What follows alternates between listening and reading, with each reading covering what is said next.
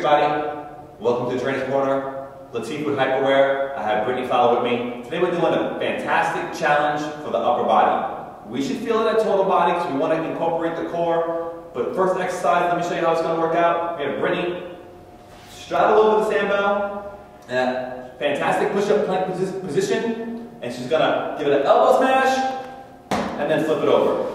Elbow smash, then flip it over. The core is engaged.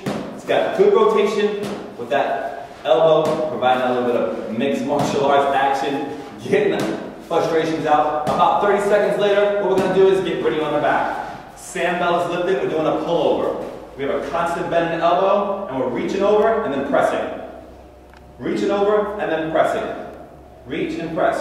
Again, we want to get maximum number of reps for that 30 seconds. We're going to work real hard. We're going to keep the back flat.